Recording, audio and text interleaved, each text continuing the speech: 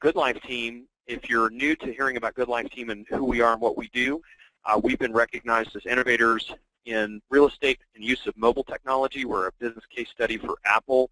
We're also the Evernote ambassador to the real estate industry because of our use and adoption of Evernote.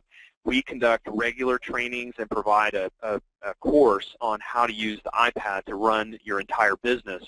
And Evernote is a core technology in our entire platform. So today we're going to be covering that. Michael, who is our Evernote expert and really has been on the Evernote bandwagon from very early and has just mastered it, is going to be taking us through it. So last piece, if the audio is iffy and you dialed in, you can use the web audio. Some people have a better experience with that. If the web audio is iffy, you can change and dial in, and you may have a better experience. Just depends on your internet connection or if your voice channel is better. And if you have a question, right now what I'd like you to do is go to the Paperless Agent Facebook page and comment on the post about this webinar. It should be the most recent post at the top of the page. Questions from the Facebook page first when we take questions throughout the hour. But with that, I'm going to turn this over to Michael. Michael, you're here with us. I am, Jack. Thank you so much for that kind introduction. Do I sound okay to everyone? Can you hear me okay, Jack? Yeah, you sound strong. You're good. Excellent. I'm really happy to be here, and as Jack said, you know, we're super passionate about technology in real estate, and we're in particular passionate about Evernote. And as Jack already indicated, you know, some of the things that we've done here at Good Life Team and Coffee with Christina that evidence our commitment to these things, specifically technology and Evernote. He's already mentioned most of the things you're seeing on the screen now, but just to recap quickly, in 2010, Good Life Team was named the most innovative bridge in North America by Inman News. USA Today did a feature on going paperless that included mention of the Good Life Team, and they referred to us as a brokerage gone paperless. In 2012, Good Life Team was named one of the best places to work in Austin. We're super proud of our relationship with Apple. In fact, they featured us in a couple of different videos. As Jack already mentioned, I just co-authored the Swanepoel Technology Report and wrote the chapter on Evernote. And then also Christina Wise, our CEO, is an Evernote ambassador to the real estate industry, meaning that Evernote specifically recognized her for her work with Evernote. And the thing we're probably most proud of is the fact that we're mentioned as a business case study on Apple.com, and this is a direct quote from the site. In fact, you can go to Apple.com right now and search Good Life Team, and you'll see a page that includes this exact same information. But their catch line for us is real estate, real results with iPad. And why that matters here and now in this webinar regarding Evernote is because the Evernote is a huge part of the stuff that we do using the iPad in real estate. So what are we going to do today? First of all, I want to make clear that we can't possibly cover everything there is to cover regarding Evernote in real estate in 30 minutes. And today's format is 30 minutes of teaching followed by 30 minutes of Q&A, because we know that we're going to have a wide range of expertise in terms of you listeners. Many people are very familiar with Evernote. Many people have never used it, and we want to be available to answer questions from that full spectrum. But the objective of today's webinar is a quick overview of Evernote, key definitions, a few key terms that you need to know to understand Evernote, why we think you should use Evernote, 5 different ways to create notes, which are the fundamental building blocks of everything in Evernote, how to create notebooks, how to share notes, working with templates, 8 notebook stacks you need to understand to build your real estate business digitally, and then again that 30 minutes of Q&A. So let's start with our overview of Evernote. What is it? Evernote is a free cloud-based note-taking and organizational tool. It is also the digital epicenter of my life personally. I use it every day, all day long. Right now I probably have 8 different notes open on the various monitors I have in front of me. At the Good Life Team, we use it as the core of everything that we do working as a team. It's also my favorite technology, not named or made by Apple, because I'm a huge Apple fan. And it's also the backbone of Paperless Agent, which is a book that we've created to create and market digital products for the real estate industry and beyond. So what are the key definitions? there are really just three things that you need to understand to better grasp what I'm going to share with you today, and they are these three things you see on the screen in front of you. Notes, already mentioned, are the most basic element of Evernote, and examples of notes you might create, and I'm going to show you how to do this in just a second, are PDFs, reports, documents, photos, recordings, scanned documents, hand-typed notes, etc. Notebooks are the digital equivalent of like a manila folder in real life. Notebooks contain collections of notes. So you create notes and you place them in notebooks. And then finally, notebook stacks are basically collections of notebooks. So you create notes, you put notebooks, and you, if you want, you can put those notebooks in stacks of notebooks. So why use Evernote? There are so many reasons I could share with you, and I tried to limit to just these four that you see. But basically, it's because it's cloud-based. That allows you to access everything that you create on Evernote from anywhere. Many times I have written a blog post in a parking lot or added to a grocery list while in my car, or I mean the list goes on, and it's just amazing to be able to access all of this digital information from anywhere. Also, I would date this stat up, so I want to be clear about that, but I would honestly estimate that 98% of all users will be fine with the free version of Evernote, so you'll never have to pay anything for it. And for those of you who are power users, the premium version of Evernote only costs $45 per year. I pay for their premium membership. I want to pay these people just because they've created such an amazing product. I think it's worth dramatically more than that. But worst case scenario is you're paying $45 a year. It is amazingly organizational. Because of the way it's structured, the basic concept behind the way they designed this is pure genius, and the fact that everything is keyword searchable and taggable, and it even includes OCR, optical character recognition. So I have many times searched and found handwritten notes that I've taken, that I've scanned into Evernote, and that's pretty magical. And finally, it's just awesome. It really is. It can become your digital Swiss Army knife, which is what it's done for me. And I want to also make a comment here, which is when I first tried Evernote, I really didn't get it. And I picked it up, tried it for like a week or two, it didn't mesh with me somehow. I set it down and touched it for probably 6 months. Then I read a blog post from Chris Brogan, and I think many of you will know who Chris Brogan is, but it compelled me to go back and look at it again, which I did, and since then I have just, I've fallen in love with it, and like I said, I use it every single day. So now let's get into what we're really here to do today, which is to learn about Evernote. We're going to start from what I think is truly square one. Step one, which is how to create notes. And the 5 main ways that you can create notes in Evernote are as follows. Basic note creation from the Evernote navigation view, audio notes, drag and drop notes, emailing into Evernote, and using something called the web clipper. So now we're going to transition over, and we're looking at one of my Evernote profiles. And before we dive into the note creation, let me just give you a couple of quick comments regarding navigation. This black column that you see on the left includes a number of things we're not going to cover today. And also I want to mention that we're going to be doing these Evernote trainings every month going forward. So we recognize we can't cover everything at once, and we're going to come back and cover things next time that we're not covering today. So just focus in on 2 things right now with me, which are these 2 rooms called Notes, which I'm clicking on, and Notebooks. You see how the view changes.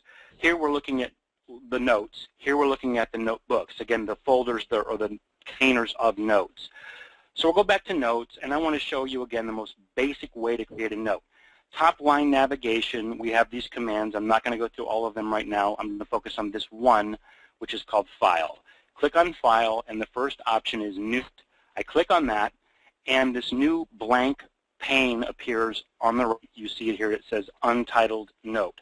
The first thing I always do is title my note. So I'll just title this as Test for Evernote. And when I click down in the body of the note, you see how this menu item appeared right here where I'm moving my cursor. And you have a series of options dealing with different things you can do inside of a note. If you start typing, let's just start typing. You see we have font size, we have font color, we have bolding, italicizing, underlining, justification left, middle, and right. We also have bullet lists, which I use all the time, so you just click that bullet and start typing and you have a bullet list and a bullet. Another thing you can do is create a numerical list like that by clicking that numerical list avatar icon right there. One of my favorite uses of Evernote is a checklist creation, what they call it to do. So if you click that, you'll see this box pops open, this little check box. And I can check and uncheck that. That's really great if you're preparing a list of things like a workflow within a real estate transaction, for example. Another thing we can do is create tables. I'm not going to talk about that today. Another small little thing that doesn't seem like it would matter much, but I use constantly, is this insert horizontal rule. You click that and you get a bar that goes the width of the note. I love to do this and use this to separate thoughts inside of a note so that the way my brain works, having those lines helps for some reason. And then one of my favorite uses of Evernote is this audio feature where it says record audio. Watch what happens when I click on this. So this new bar pops up, which has the record button. You also see this bar modulating. This is hearing my voice. It's just a voice meter of some variety. So you can click this record button, as I'm going to do in just a second, and it will record my voice. So this is just a test for Coffee with Christina and Good Life Team training for Evernote. Let's see what happens here. So I click Save, and you'll notice this WAV file pops up right here where my cursor is. And I don't know if you're going to be able to hear this or not, but when I click this play button, it's going to play back for you what I just recorded.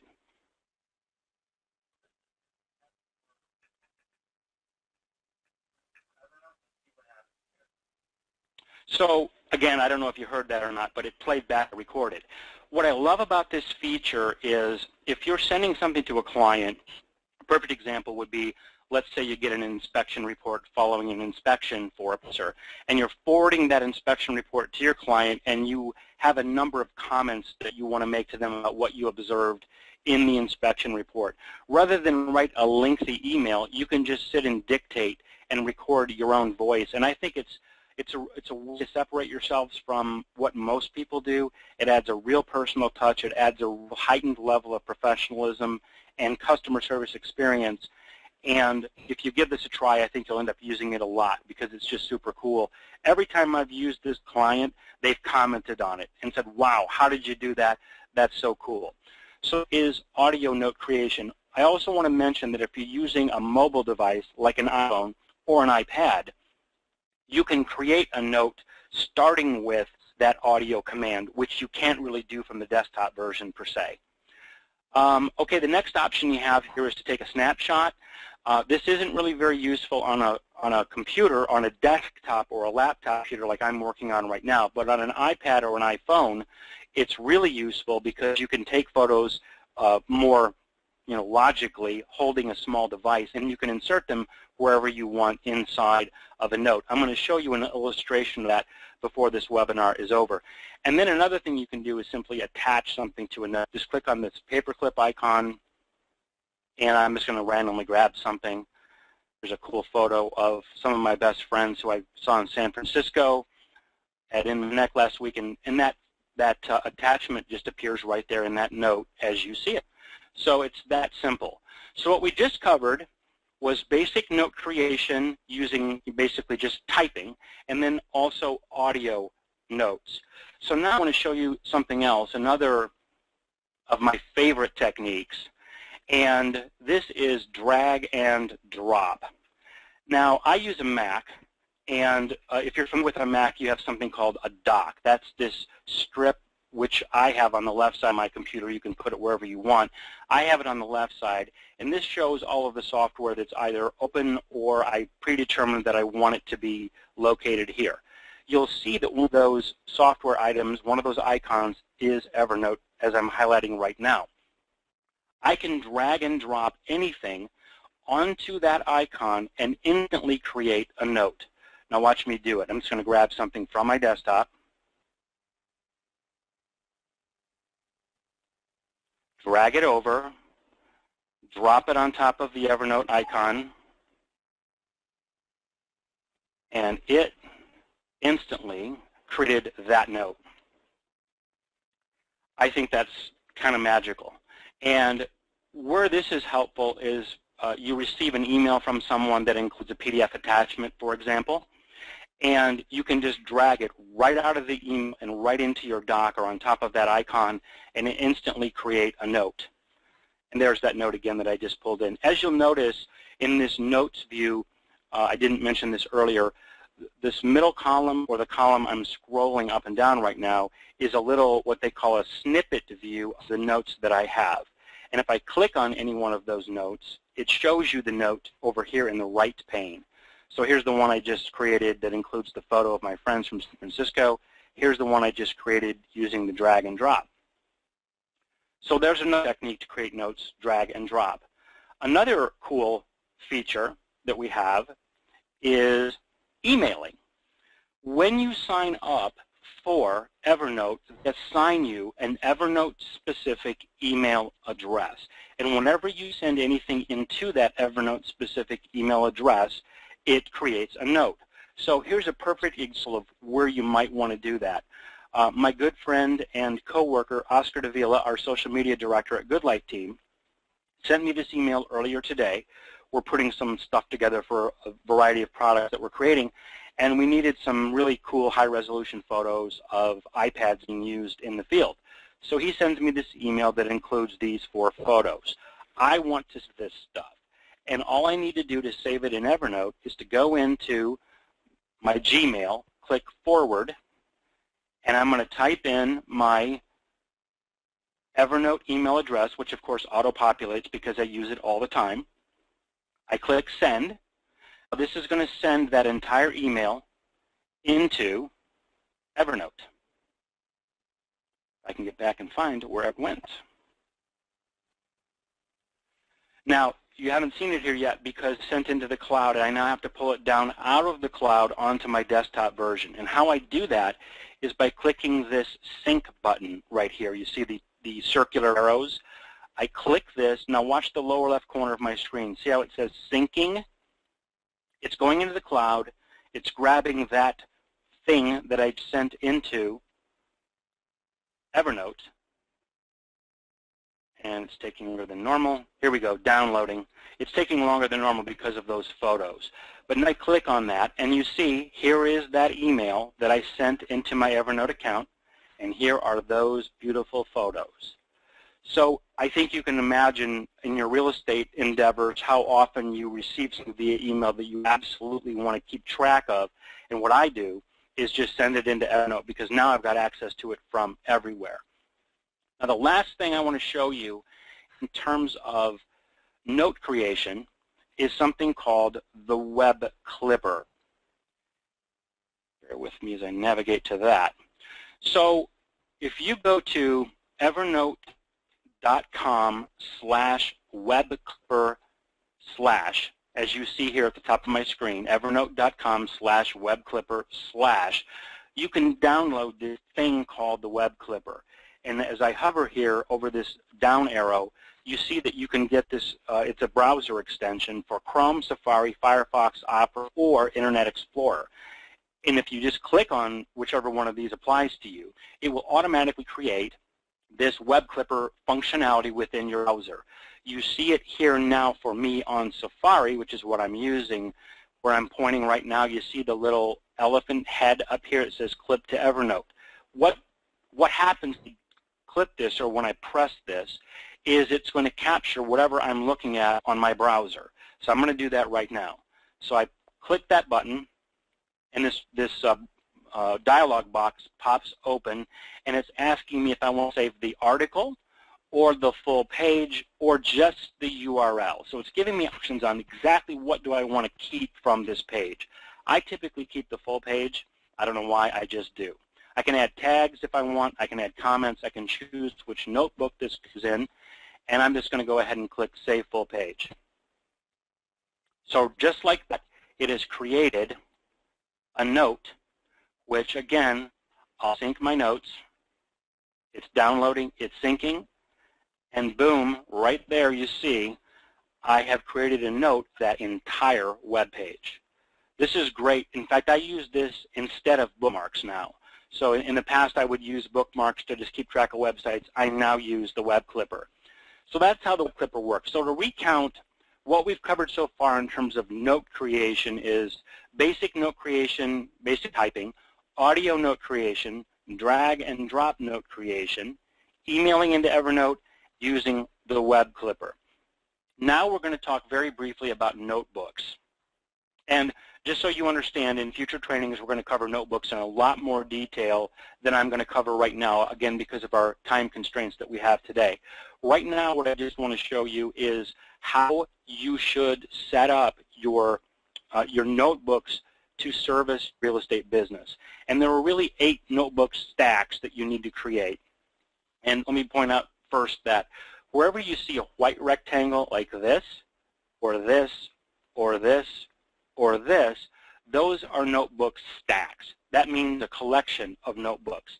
Wherever you see a gray rectangle like Joe Smith or Karen Johnson or John Keller or John Carroll and Jacker,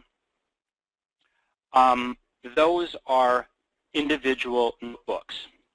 So that's a distinction that you need to grasp right away, is notebooks versus notebook stacks. So 8 notebook stacks that you need for your real estate business are the ones you see right now: prospects, buyers, sellers,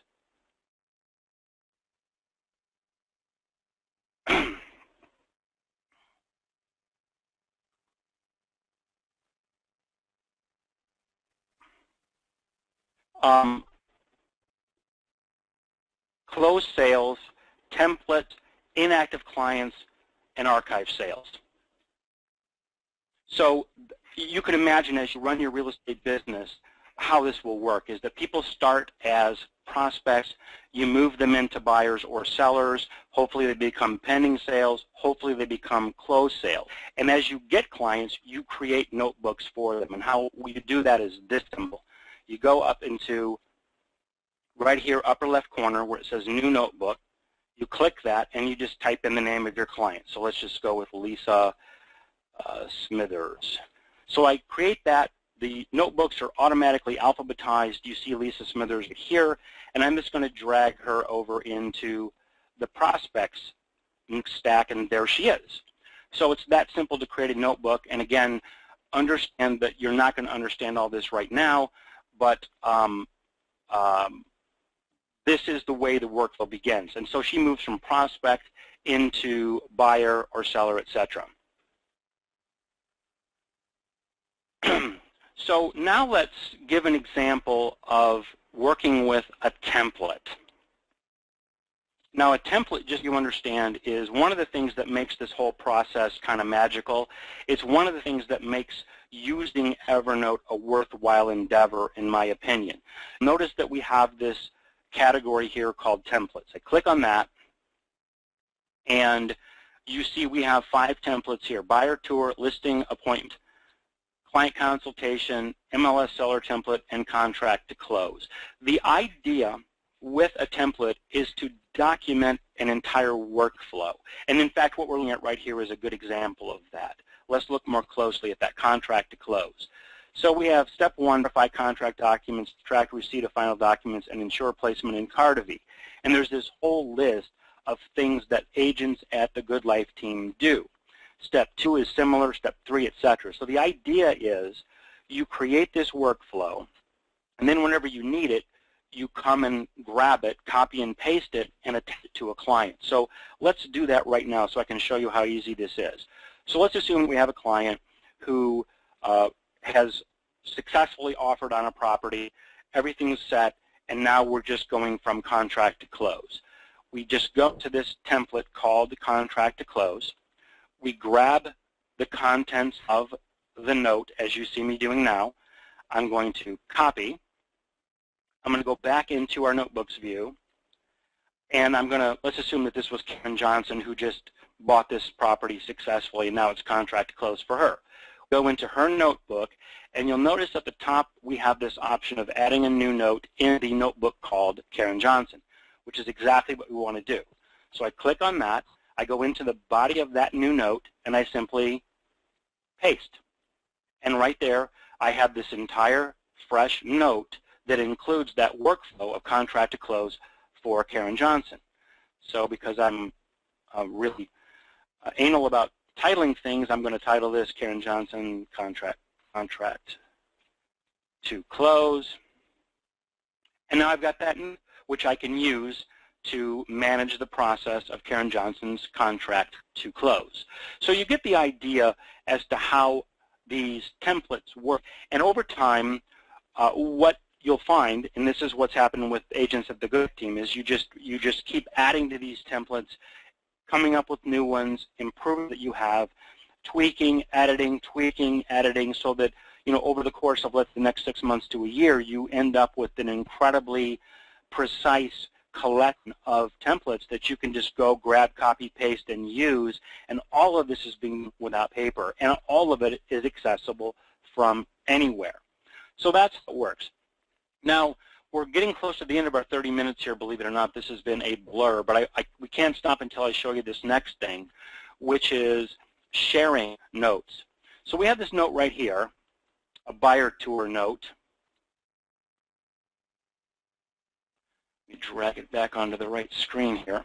So here's a note that we have for a buyer tour, and we've populated this note with an example of how a buyer tour might be conducted in real life using a template and using Evernote on an iPad, for example. So we have all the properties in order that we're showing, the address, the time of the showing, the listing agent, their phone number. And here's where the magic happens with this particular template is you see the notes we have here. So the agent would be carrying their iPad and either talking or typing in notes as they go along looking at the homes. Also remember that I told you could take pictures and place them inside of notes. So that agent stood in this space, clicked that camera icon that I'm pointing at right now, took a photo, and it just appeared right here inside this note. So the idea is we complete the buyer tour template as we complete a buyer tour, and at the end of it we share it with the client. So how we do that is we go up and you see this blue arrow share button. We have 5 different options for sharing. We have post to Facebook, to Twitter, and post to LinkedIn. Obviously, we're not going to be posting client stuff to Facebook, Twitter, or LinkedIn. However, we certainly can email things, and we can also do that last option, which I'll show you in a second. Email works exactly as easily as you would think it would. I press the email button, and in a second here, we'll get a dialog box that's going to pop open. I don't know why it's taking so long.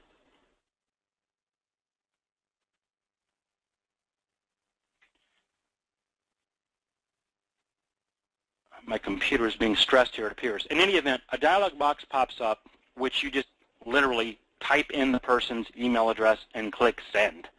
It's that simple. And they receive exactly the contents of the note. Oh, I'm sorry, here's the reason why it's on my other screen. Let me drag it back over. So this is what it looks like.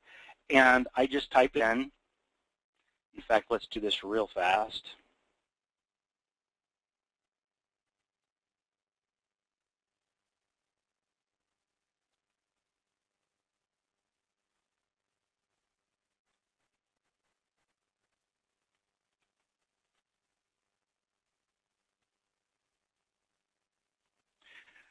We click send, and there you go. It's out the door, and your client will get it, receive it, open it, and it will include all of this stuff, the photos, the voice notes, everything. So now let's quickly cover the last way we can share a note. This is my favorite way just because it's so cool. We click this copy share URL to clipboard. Click it. Okay, it was that fast. It created a link, which I'm now going to show you how that works.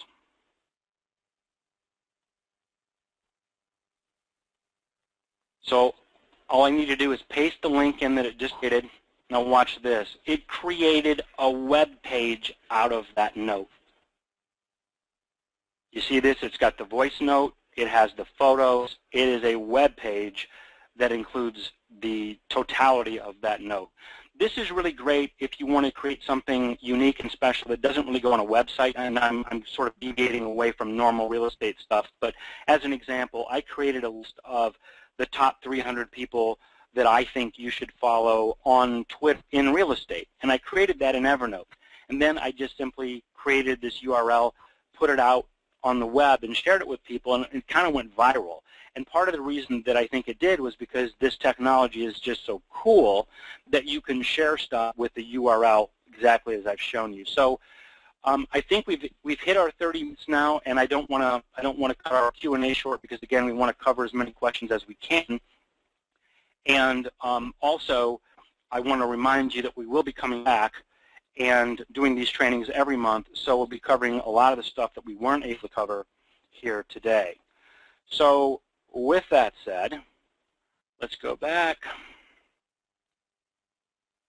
Also, let me repeat one more time the 8 notebooks that you need to create for your real estate business. Here they are quickly. You want to jot them down. Prospects, buyers, sellers, pending sales, closed sales, inactive clients, archive sales, and templates. So in case you want to jot that down. And also, if you want to learn more, we have a product called Paperless Agent, which really takes what I just shared with you and adds a whole lot of other stuff to it. You can check that out at thepaperlessagent.com. But with that said, Jack, I want to bring you back on. Are you with us?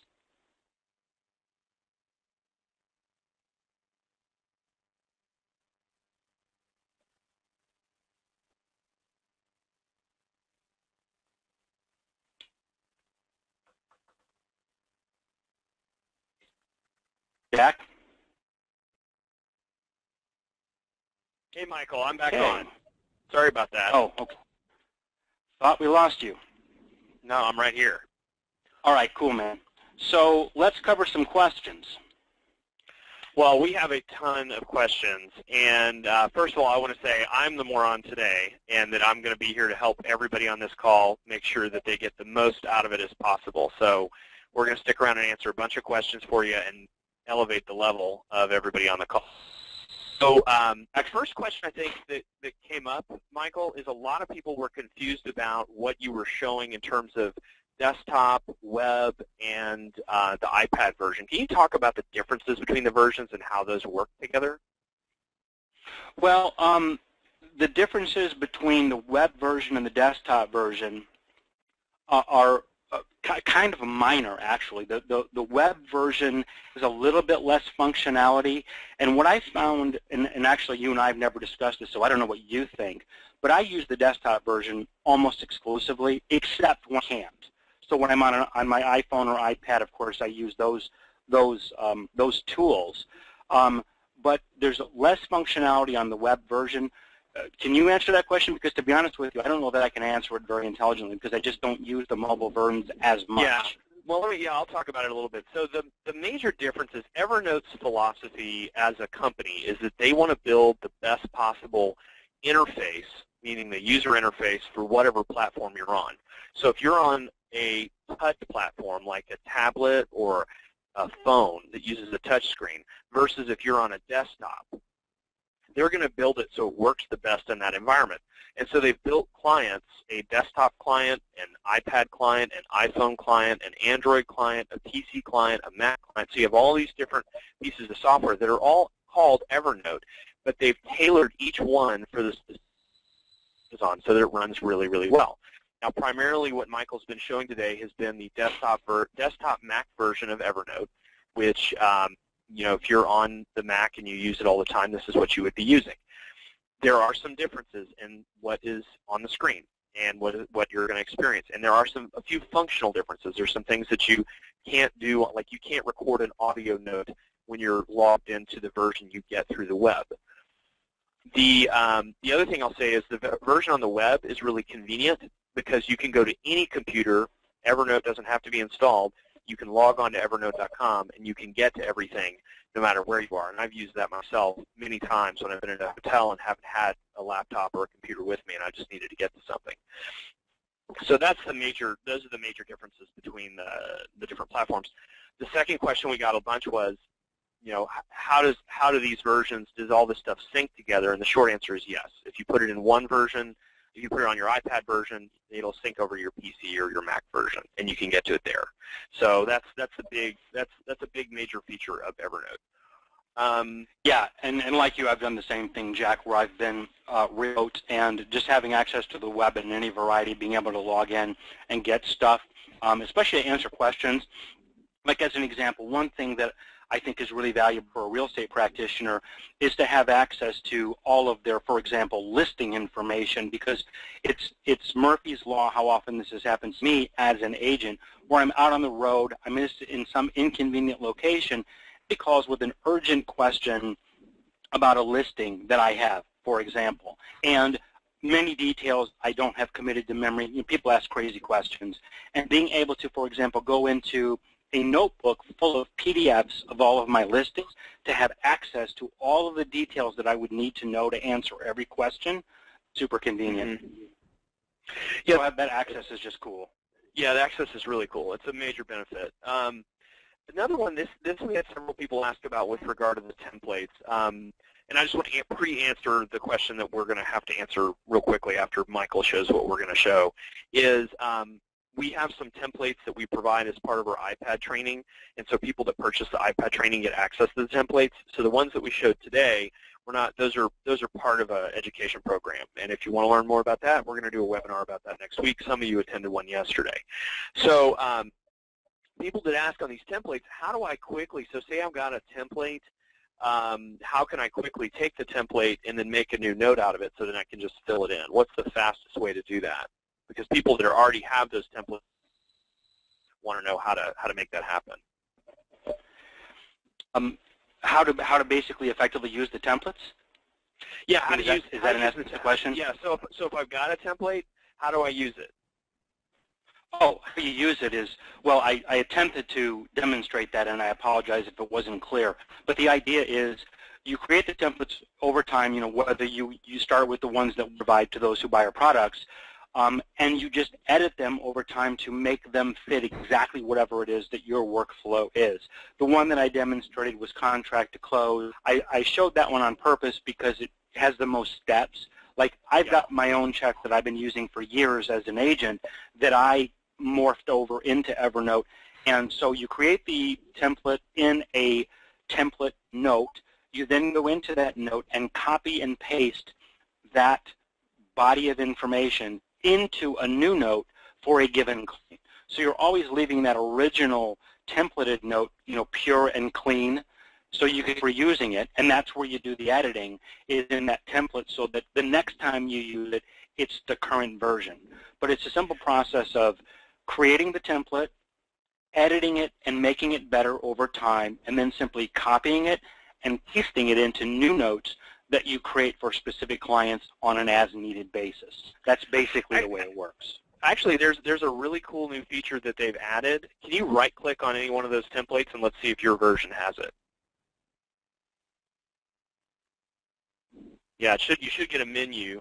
Yeah, so here you see that where it says Move to Notebook. Yep. So this is what I use. So if you go Copy to Notebook, just copy it to one of your notebooks. Do the second one. Just copy it into one of your, like Joe Smith. So what that does is that takes that template note and just copies it to that notebook, and then you can just go edit it. And I think that was the question people were asking. They're kind of like, oh, I've got this. Is there a better way than cutting and pasting? And that's what I do.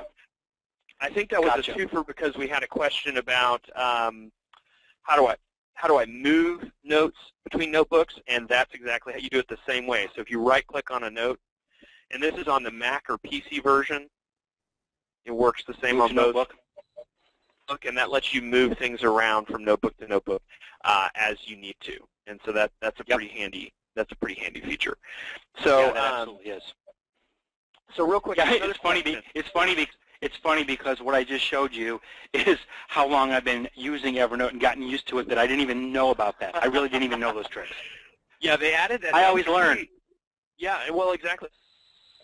I guess about 90 days ago, where I noticed that showed up, and that immediately changed how I started using Evernote. So the last part here that I see that came up early in the call was Can you talk a little bit more? You say power user for the premium version. When should people be paying for the premium version? Like, when do people upgrade to the paid version of Evernote? Why would they do that? Well, first of all, there's a page you can find on Evernote.com, and in fact, I should navigate to it here in a second and show you. And while I'm doing that, I'll attempt to multitask, Jack, which I really am not good at. But basically, the simplest answer to that question, in my opinion, is when you have to, when you're forced to. Bear with me as I find this. Mm-hmm. When you're forced to move by virtue of probably hitting your storage limitation. That's what it's going to be for most people.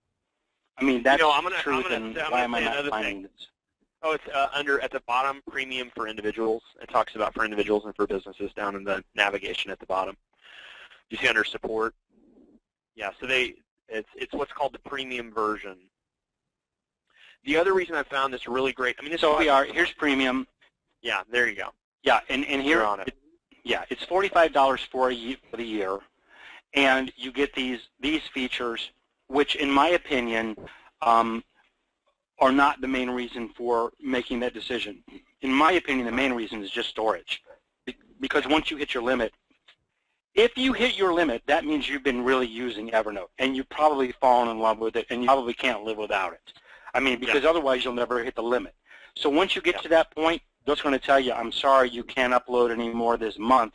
There's a monthly limit, and you'll just, okay, cool, I'll pay my $45 and be happy about it. At least that's what I did. Got it.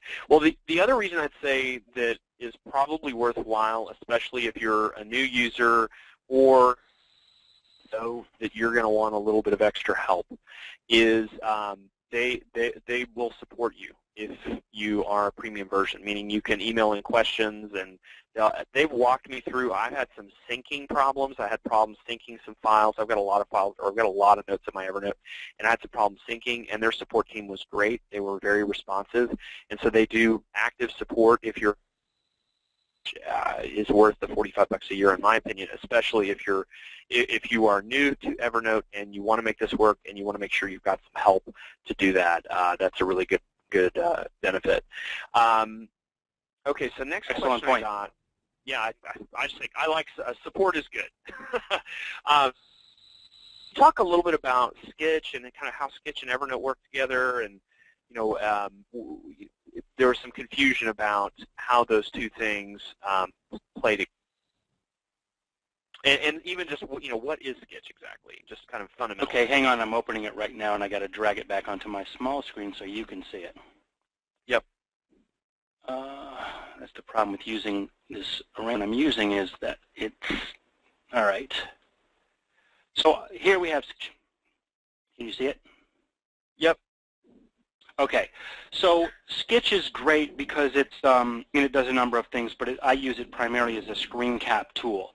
So how it works is you click this menu item up top center. It says screen cap, and you see the crosshairs. I can then, if I want to summarize this new presentation of Evernote's premium features, which the old version looked much nicer than this in my opinion, but in any event.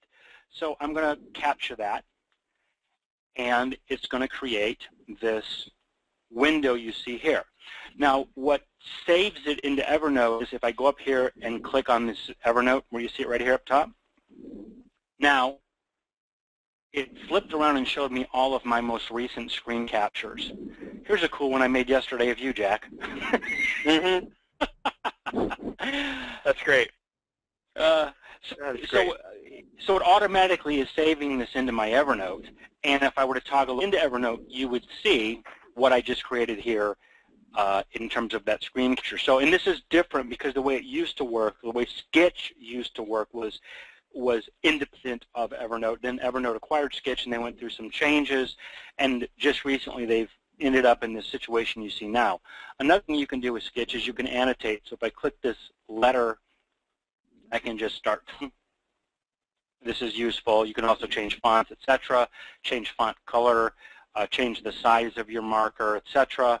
And so it's a great screen capture, annotation, and automatically store in Evernote tool. And it has more functionality than that, but that's what I use it for the vast majority of the time. The thing I love about Sketch as a realtor is you can screen capture anything that you want to bring your client's attention to and send it to them. So if you want to mark up, a map of properties in the MLS, you can mark it up. If you want to mark up, do some quick markup on a document to explain something to a client, it's really great for that. And because it's a visual form of communication, there's about 30 to 40% of the world, really operates much better if you communicate visually as their primary communication as opposed to writing out a bunch of text they have to read or audio.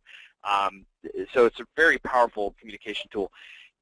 I also use it a ton to communicate with people that do creative work for our company. So if you are working with a graphics designer who's doing web design for your real estate website, or if you're working with a person doing postcards, or heck, I've even used it to communicate with customer service people. If there's tools that you use on the web and something's not working right or you don't understand something, I'll just take a screen capture of it and draw on it and then send them a link to that screen capture.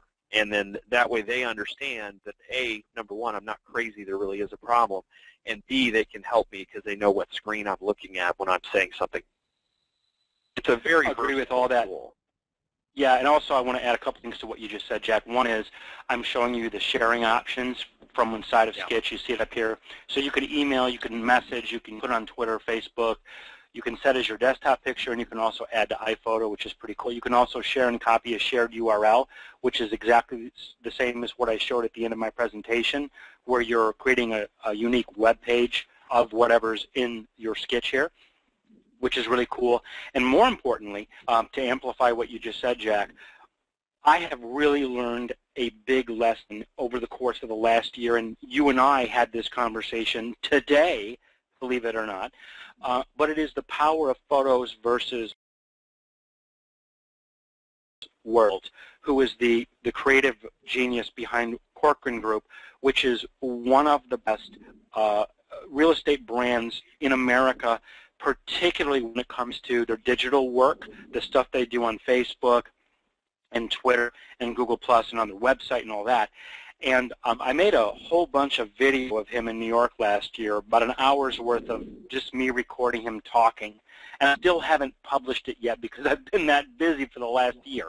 But the one thing I took from all he said to me was the most powerful responses they get online are to photos, not words and not videos, photos. Does intuitively that make sense to you? Oh, of course. I mean, it's like what I just said, that there's a big chunk of the world where a picture tells 1,000 words anyway, and then there's a big chunk of the world that would just prefer to be communicated with in a visual fashion. I mean, we've moved to that for the web generally. You see a lot more photography, a lot more images that communicate more information because our brains are really wired to pick that information up very quickly. So I think it's I joked yesterday that there's a couple of people in our company that I primarily communicate with them with screenshots and markup, and that's absolutely true. And it's because of what works best for them is to send them a screenshot that shows them the answer to what they're looking for instead of trying to explain it, which you can spend all this time writing a paragraph to explain something, or you can just screen capture and draw on it, and then people get it instantly. So I think it's just more, I think just as a tool, it's way more effective, a ton more effective. So, quick What's our next question? A couple people asked, is it easy to print from Evernote? Yes. Yes. The short answer is yes. It's just like everything. It's like everything else. It's literally file print. I mean, it prints just like everything else does. This one, so there's a little bit about client communication, how to send a note to a client, how to send us, anything that we want to a client. I think you demonstrated that. Could you show that again? Because a couple of people are asking about that. Sure. So it all starts blue share arrow in the upper right corner of a given note. So you click on that, and there are the options that you have. There's the email option, and all you do is click email, and a dialog box pops open, which again is on my other screen, which I got to drag over. but it looks like this, and all you do is fill in the email address and click send. And also, you notice you have this CC me on this message box option that the default is for this to be checked. In other words, every time you send something out using email out of Evernote, it automatically sends to you unless you disenable that check. I always leave it checked. I always want to have a record of what I sent out to my clients from Evernote, but that's how it works. And what you get on the other end when you read one of these is it looks just like the note does. Mm-hmm. And it's that simple. Yeah. Yeah. It's just like sending an email. Yeah, it's just like sending an email. It's intended to be that easy. So that's great. How do I get my Evernote email address? I know I can email into Evernote. Can you show us how to get that if I'm using Evernote already? Yes. If we go up into Evernote account info,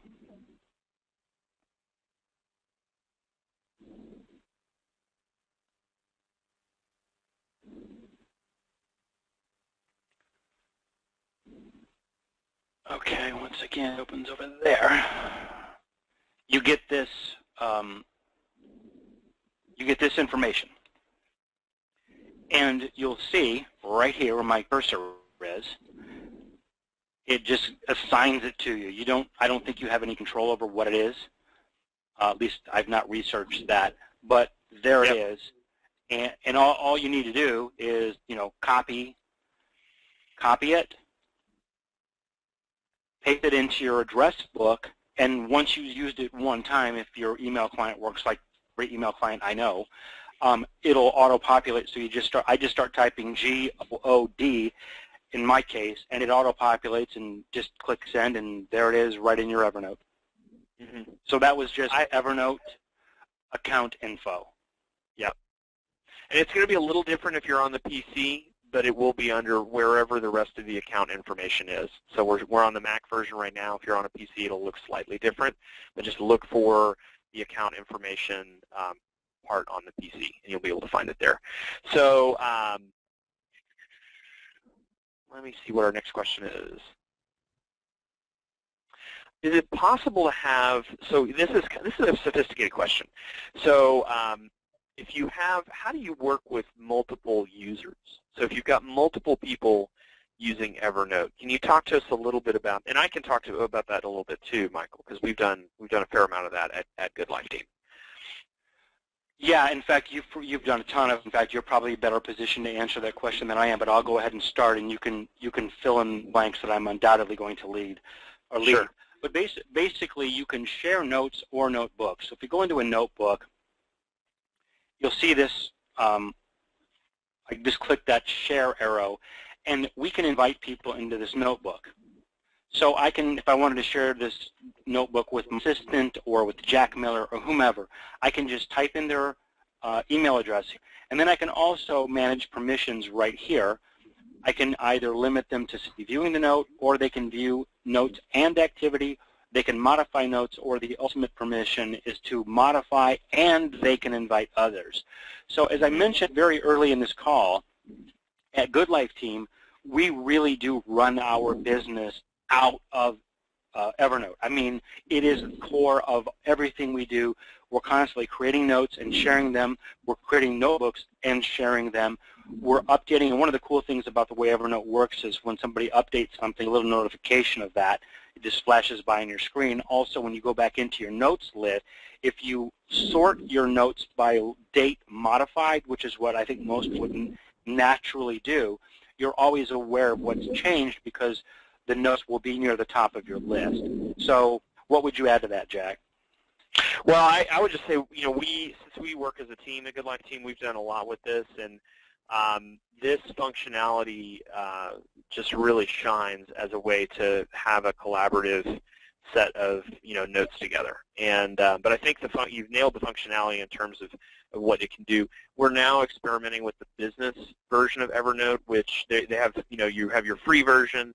You have your individual premium version, which allows you to do. In my opinion, I think as a realtor, you can do pretty much everything you need to do, plus get support on the premium version. And it's only when you step into running a good-sized team or a brokerage, where the business version allows you to do things like have business notebooks that when employees join, you can create their Evernote account, and then they have access to these business notebooks. So it kind of becomes a repository for, information for the entire brokerage, which is very cool at that level. The sharing feature it's great. Could you actually speak a little bit more about the business version, Jack? Because, as you know, you and I just had our first conversation about this this week. This is actually new to me. I've not used it before, so I know you know more about it than I do. But what are the main reasons that anyone would even consider the business version? Well, the business version it's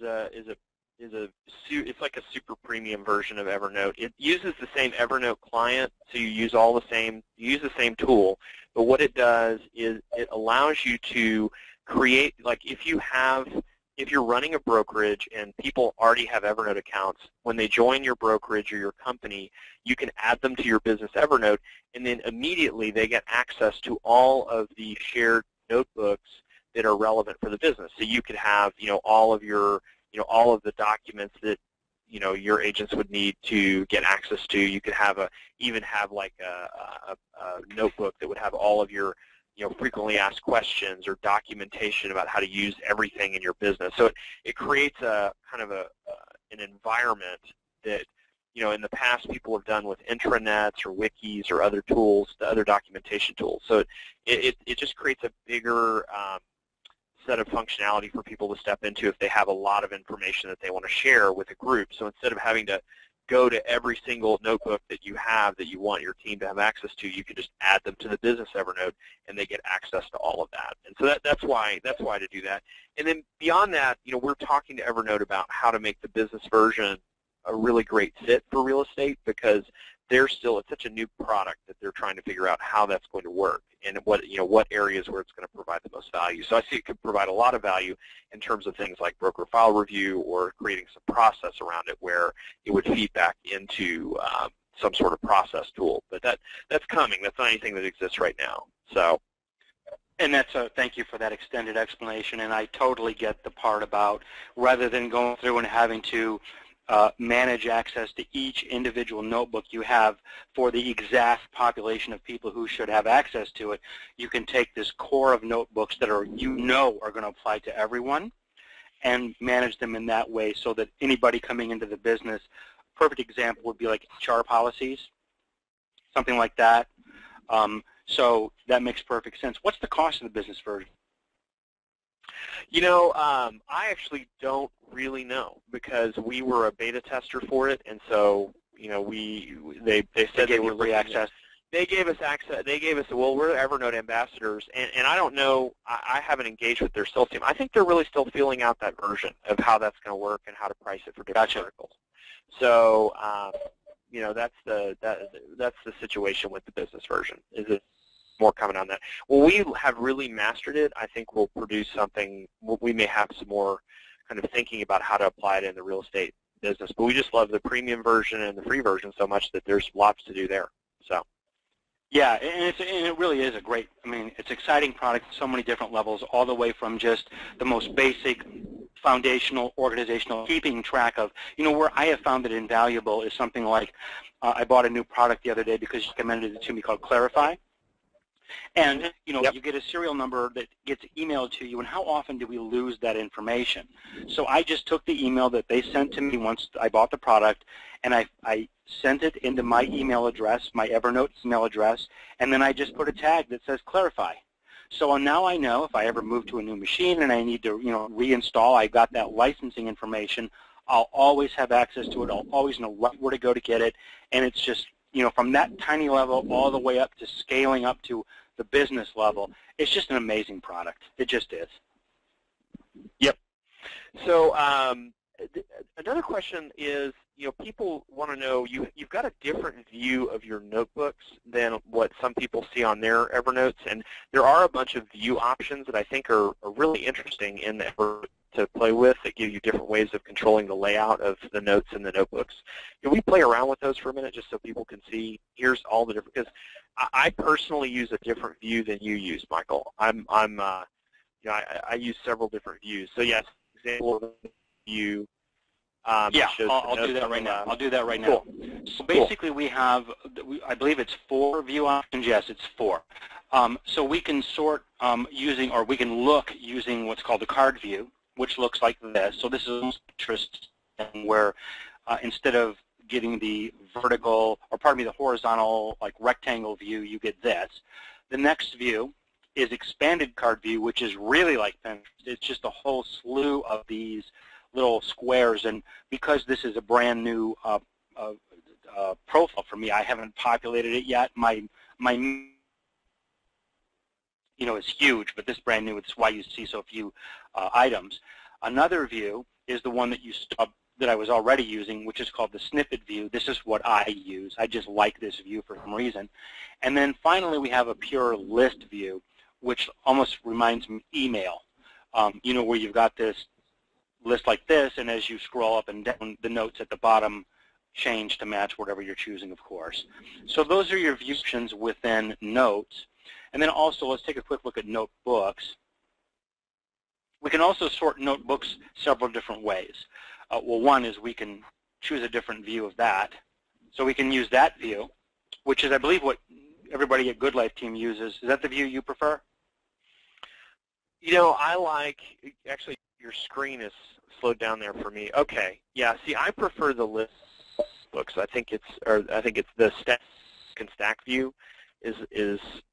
I like that view better. The one you're showing right now, I think, is more. This is what I use. Yeah, but the other view is a little prettier and might make more sense to some people. I mean, I don't know that there's no right or wrong here. You know where they got this? No, where did they get that? You know where? I'm pretty sure they got. Have you ever used Penultimate?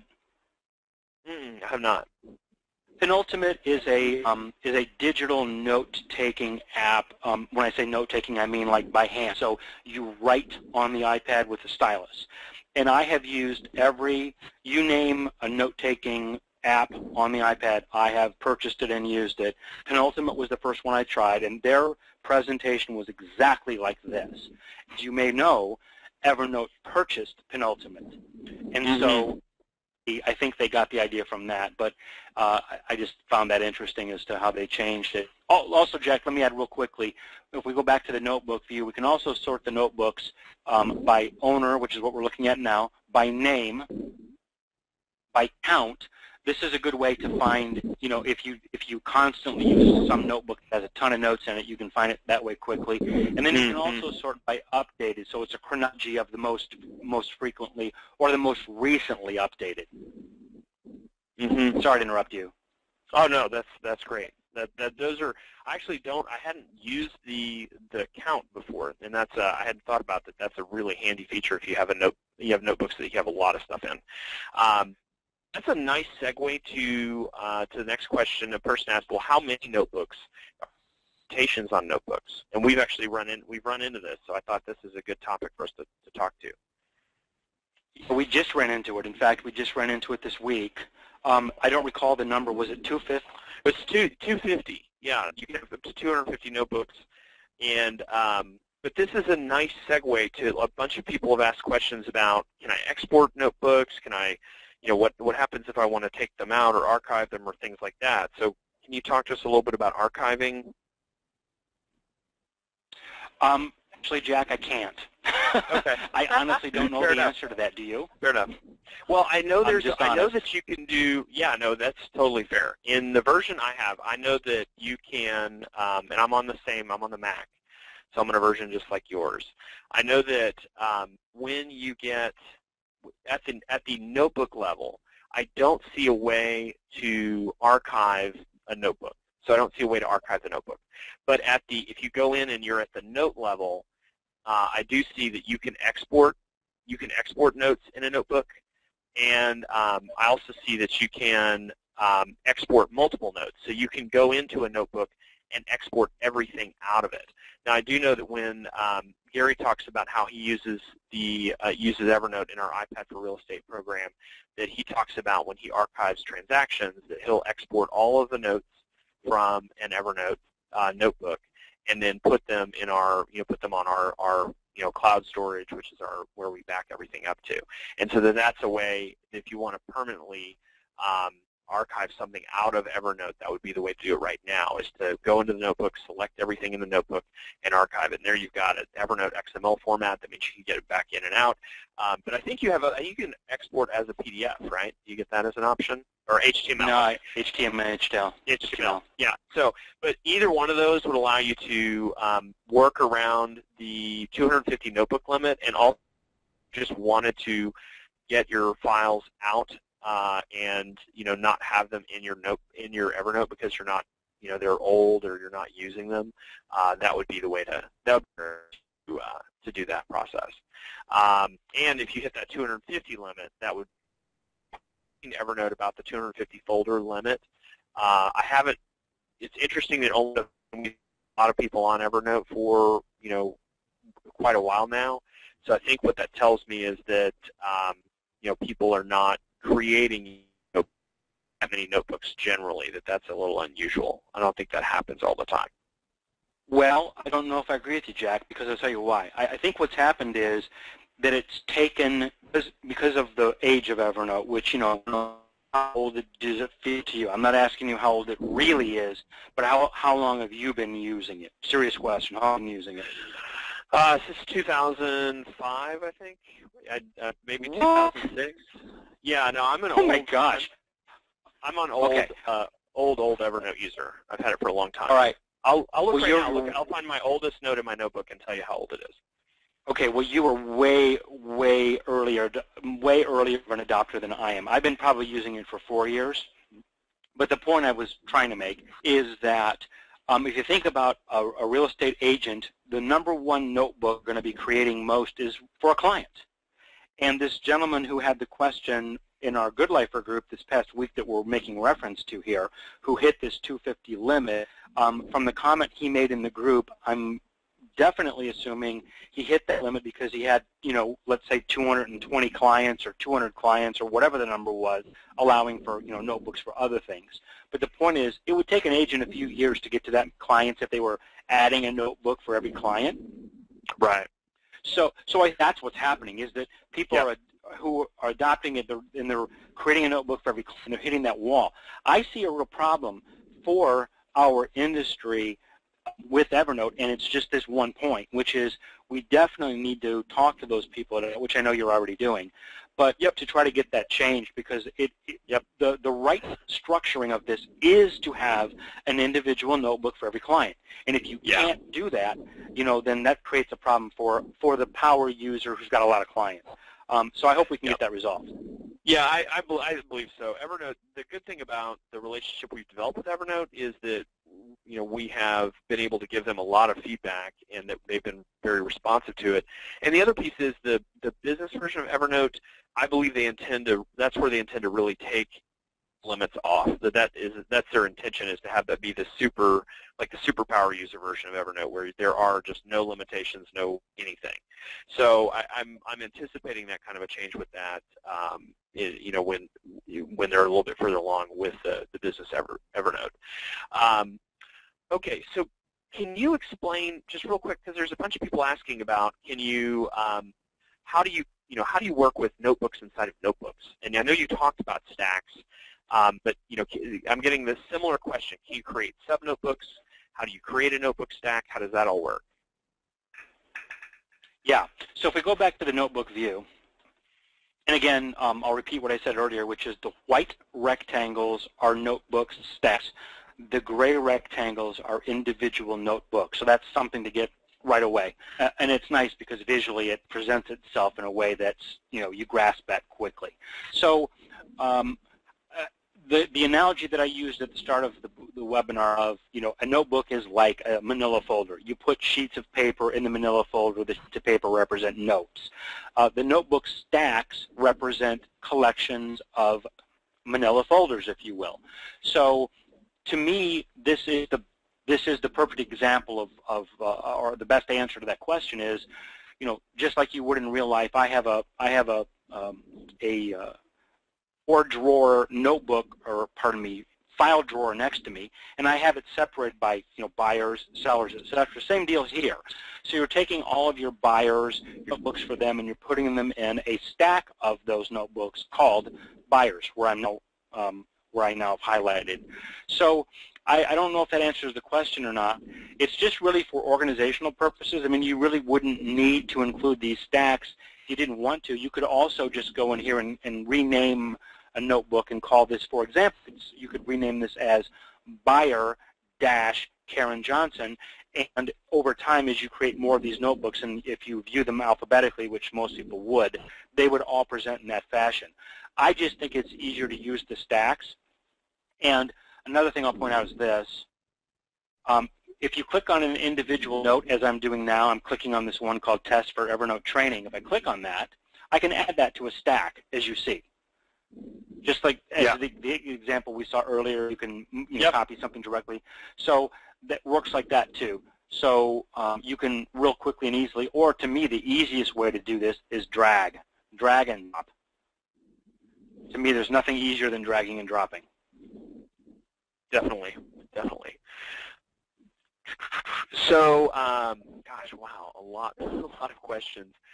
So this is a more sophisticated question that is related. You have multiple transactions with one client. Would you use the same notebook?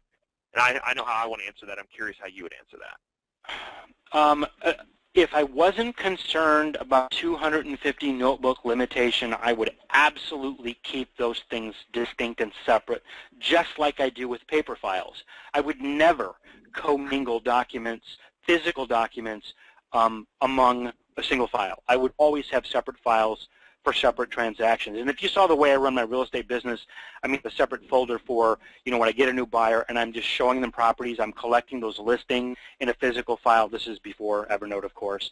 And then once they find the home I'm going to make an offer on, I set aside that original folder, create a new folder, which is just about that transaction. And then I keep that same folder from contract to close, and then I archive that. So I do the same thing conceptually using Evernote. So how would you answer the question? Yeah, I mean, I don't think I have a different answer, really. I think yours is totally fine. I had one person ask to see the mechanics of creating the notebook stack just one more time, because there's a little confusion about how you actually turned a notebook into a stack. Okay.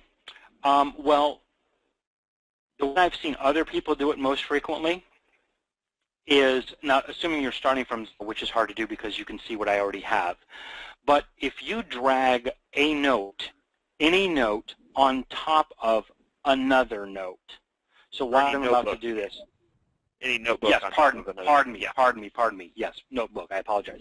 If you drag any notebook on top of another notebook, which I'm about to do, so I'm going to take this one called Test for Evernote Training, and I'm going to take this one called Good Michael Notebook, and I'm going to drag them. I'm going to drag one on top of the other. Now, if you noticed, it changed the name of those combined entities into Notebook Stack. It's just a generic renaming. I now go and click on that Notebook Stack, and I read this as, example of stack. Double-click it, and there you go. It includes the original notebook, Good Michael's notebook you see right here, and then it's carrying over to the next column, but it's the same stack, and the other one is called Test for Evernote Training. So I combined those two notebooks, dragged one on top of the other, and that created the opportunity to create a stack, and then I just renamed it. So you're just dragging and dropping again. Okay, so new topic, totally different.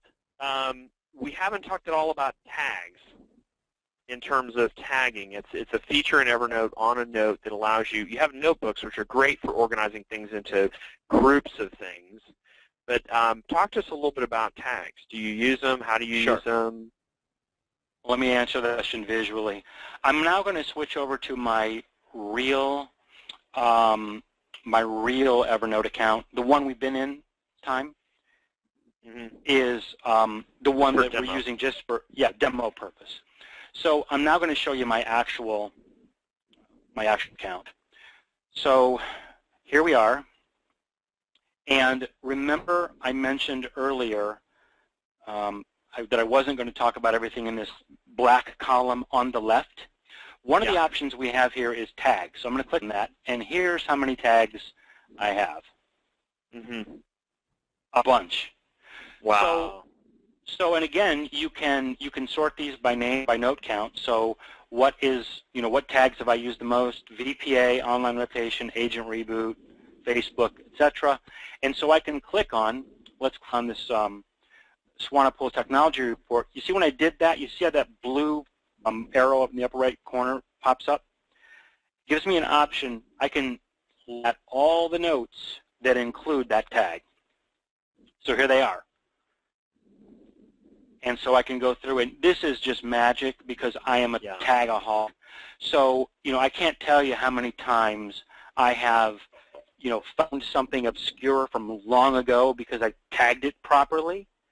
And I am really an advocate of tagging. I think you should, if you tag properly, you almost don't need notebooks. And I wouldn't advocate that, but I'm saying you could do that because with proper tagging structure, you're in effect creating a notebook because when you click on the tag, it serves up all the notes that are tagged that way. And this is basically kind of like a notebook, if you follow the logic of that. Yep.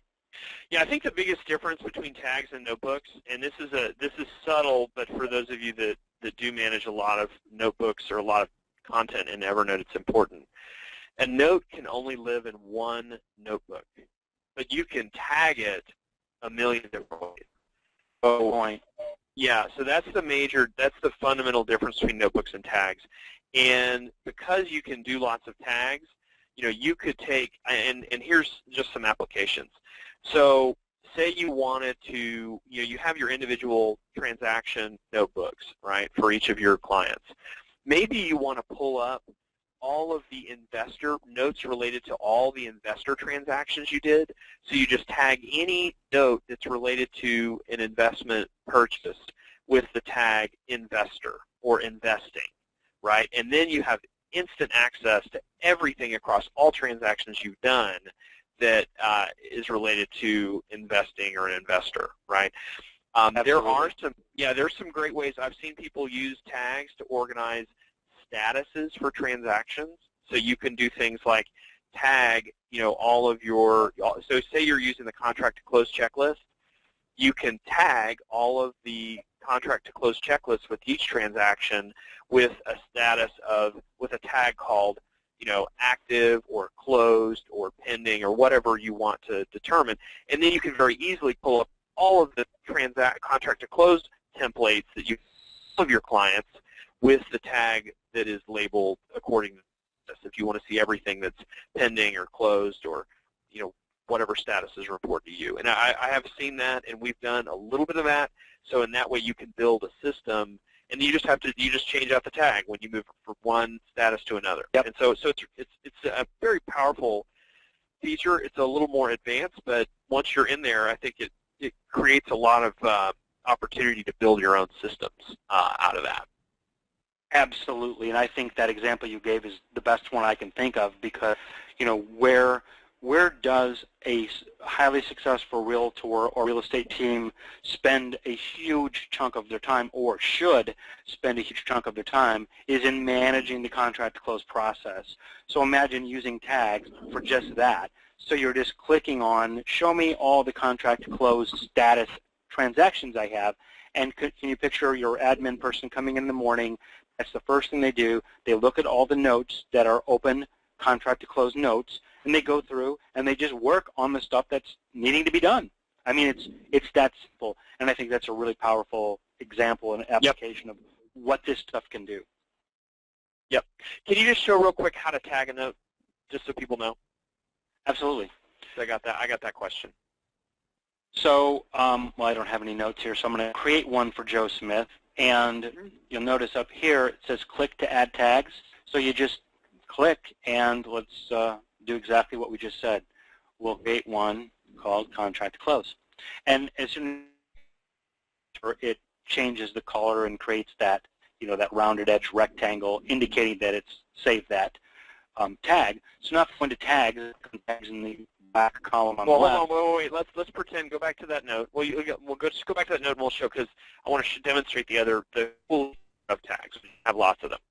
So, so to also tag that, let's say that's an investor transaction. So tag it as investor. Okay, great. So now you've got both. Yep.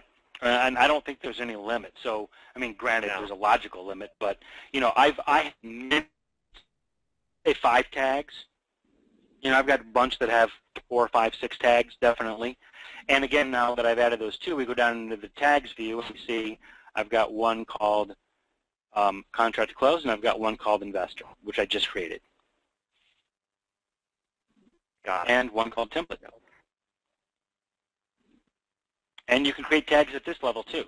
So you can create them independent of notes. You can just, and in anticipation of using them, you can, you know, create them. So, so I've got somebody who mentioned that Evernote has been around, and so I have my oldest note is from December of 2006. Actually, the history of Evernote is it was a product before it was a company, and there are some of us, some true old timers, that are on they've been on since 2006. So, but thank you, Roland. Yeah, actually, Jack, you a once in a lifetime opportunity right there to lead us to believe that you are capable of time travel. I've done it before. I'll do it again. I'm going to go back to earlier in the hour and fix a mistake I made. So Jack Miller used Evernote 2 years before it existed. That's too funny. So, and I do have a couple of people want to know, we're going to close out the webinar at 3:30 Central, 4:30 Eastern Time, just so anybody that's checking, that's the plan. So, gosh, so tagging is a huge topic. We did get a lot of questions about tagging. That's great. We did have Jeff McIntyre said the iPad version doesn't allow for creation of notebook stacks. I believe that's correct. I'm like Michael. I primarily use the iPad version for consumption and some note-taking. I usually don't manage all of my notebooks on the iPad version just because it's easier to do it on the desktop version. But I believe that's correct. I don't think you can create the stacks. You can view them because I have notebooks in stacks that I view on my iPad. So I think you can view them, but I think he's right. I'm not aware of how to create them. Maybe there is. That'd be a good question for Gary. So. Yeah, in fact, bear with me for a second, Jack, because I've picked up my iPad and I'm looking at it now. And yes, you can view your stacks, and the stacks they physically appear. This is cool. They physically appear. I'm looking at the view that that I told you was copied from Penultimate, the one that shows like a physical notebook as opposed to the rectangles. Yep. I'm talking about. Yep. So when it presents those on the iPad, the stacks have a white wrapper around the notebook physically. And they say, for example, it's showing the stacks. So the first one, you know, the one I showed you on the desktop view, which was called 1-prospects, 2-buyers, etc. It's showing how many notebooks are within that stack. So the first one says 1 prospects, it has 1 notebook. 2 buyers has 5 notebooks. So I'm going to open that up on my iPad, and it presents all 5 of those notebooks. So it does demonstrate or physically display the notebook stacks and the notebooks within, but if this gentleman says you can't create them, I certainly believe it. Yeah, yeah. But you can definitely see them. Yeah, you can definitely see them, and I know that. Like I said, I use it for getting into those notebook stacks. So, good reason to use both the desktop version and the iPad version together is that it gives you better management control with the stacks. Now, I for a long time didn't use stacks. I just had a ton of notebooks. So the stacks was kind of a new. Yeah, it was kind of a new. Like when they added stacks, it probably had been around for a year before I discovered how to use it, and then it became really useful. So, so absolutely. Well, one complaint that I've heard consistently from people over time, and this is another change that I would hope that maybe Evernote would address, is that, you know, here's the question as it's usually posed: how many different levels down can I go? Meaning, you've got a stack, you've got a notebook within that. Can I put a notebook within that notebook? And the answer is no. All you can do is stack, notebook, you know, 2 levels. And what would really be awesome is if you could treat it down infinitely. Mm-hmm. If that makes any sense. Yep. But on the other hand, you're right. As you already said, you can use Stacks at all for a while, and you use it just fine. Tagging makes that. Yeah. Yeah, tagging, and also we didn't talk about search. We haven't even talked about search, meaning just keyword search. Yeah. Yeah, just plain keyword search. I use that constantly. Yeah, it might be the best feature of Evernote actually, and we just kind of take it for granted. I didn't even use notebooks for a long time because the search was so powerful. So yeah. Yeah, in fact, I want to show you a little trick here, Jack. This is one of my favorite illustrations I can give you within Evernote. So I'm back in my profile, and I'm going to search the word Deborah, my good friend who we had a great time with in San Francisco, you and I, just last week. And I want to show you what we find when we search the word Deborah. How about that? That's awesome. That's a Post-it. Wow. That is a Post-it that, in fact, you know where I used this, Jack? It was the very first webinar I did with you guys. Remember I did an Evernote webinar a couple years ago? I do. And I used this illustration because Deborah was the one who taught me this. And so if you look at the actual, let me drag it back. If you look at the actual note that this sits inside, which is this is a photo that I took of a Post-it. And my handwriting is pretty here, but it isn't perfect. And I could give you a lot of other illustrations where it has found fairly sloppy handwriting of mine. This is the OCR. It's magic. Yeah, that may be one of the most wickedly cool features of Evernote is that whole photo. Because where I've used that is this is just outside. I don't know, no matter whether you're in real estate or not, but I'll take photos of receipts, and I'll take photos of like when I purchase. Like I'm going to send something in for a rebate. I'll take a picture of the box or take a picture of the serial number, things like that, and then you can search for stuff like that, which is really cool. Really cool. Same Absolutely. thing with invoices. We did have a question here about can you scan things in Evernote. I use that all the time. I scan to Evernote using I have a multifunction scanner, and I will scan. It's an Epson, and I just scan into Evernote, and then it OCRs the document, and I'm able to search and find things within the documents that I've scanned, which is just killer. And that's something, again, that's one of those features that's been there for a while that it's like I just kind of take it for granted and don't even think about it. So yeah, I have the ScanSnap S1500M right next to me right now, and I mean I am a scanaholic. When I first got this scanner, which is maybe 8 months ago, I spent, no lie, like a solid week, almost nonstop, of just scanning everything I could scan. It was like I became addicted to it for exactly the reason that you're suggesting, which is you can find everything, and you just unload. I mean, it's weird. I know people are going to think I'm exaggerating this, but it was like it was a significant event in my life to get rid of 100 pounds of paper, which was scattered around my office and in my basement and at my regular office. I was just bringing home boxes of stuff and scanning and then shredding them. And my physical office where I'm sitting in right now, which is in my home, is half dense with stuff as it was before I got that scanner. I love that scanner. It's so cool. And it scans directly into Evernote, so there's no steps. It's just scan, and there it is. It just instantly appears. It's very cool. I wish. Do you have a scanner hooked up? Because I would. That would be a cool thing to show.